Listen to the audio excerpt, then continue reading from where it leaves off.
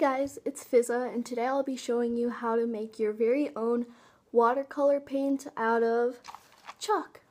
So the only things you'll need are some bowls like these. You'll need the amount of bowls, as many colors as you want to make, and then a paintbrush, some paper, some skizzers, a spoon or a mashing tool to mash the chalk, and some chalk. I got this chalk from Walmart and it was a whopping 99 cents.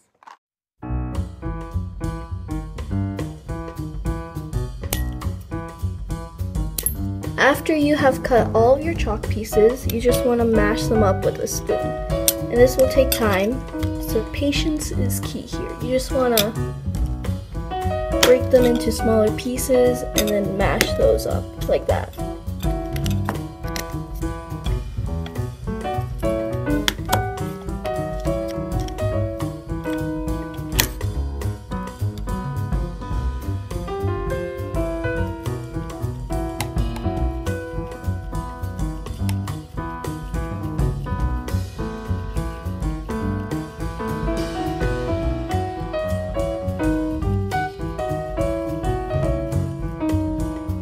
After you mashed up the whole chalk and sieved it down to get the very fine parts, then you want to take the tiniest bit of water and just put just a very small amount, just like a drop or so in. And you want to just mix that with, I'm using a paintbrush to mix it. Add a little bit more as you need to.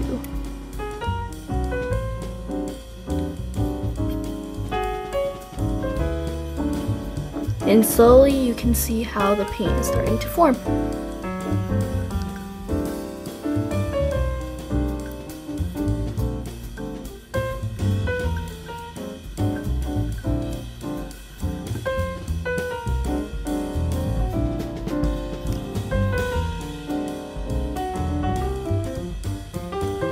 So here's the final reveal.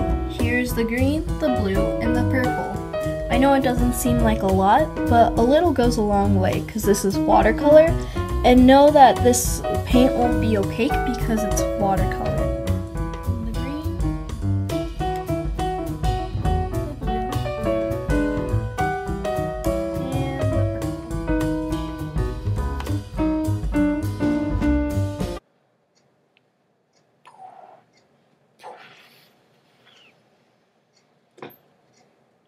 So that's the end of my video. Thanks for watching. I had a lot of fun making this, and do know that these watercolor chalks is only best for a substitute for watercolor because it turns out to be really grainy with all those chalky chunks. So it's best if you just use watercolor, but they still do work pretty well, and I had a lot of fun using them.